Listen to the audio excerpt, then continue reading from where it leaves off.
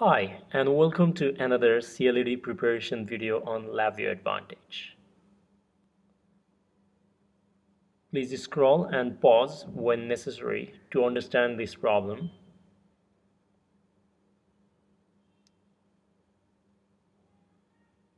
And then resume when you are ready to answer and then test the solution.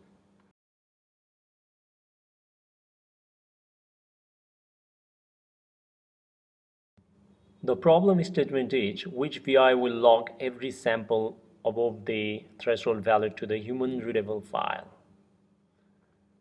So if we look through the different options, option A is incorrect because in each iteration it is going to override the existing data.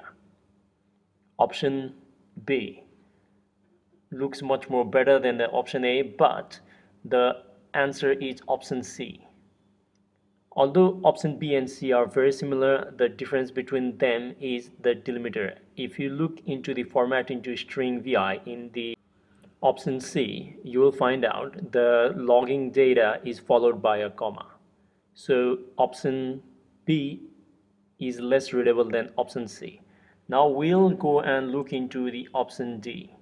If you look into the option D, you will figure out that although the code looks good, but the problem here is the comparison is reverse. So it is actually selecting the value that is less than the threshold rather than the greater.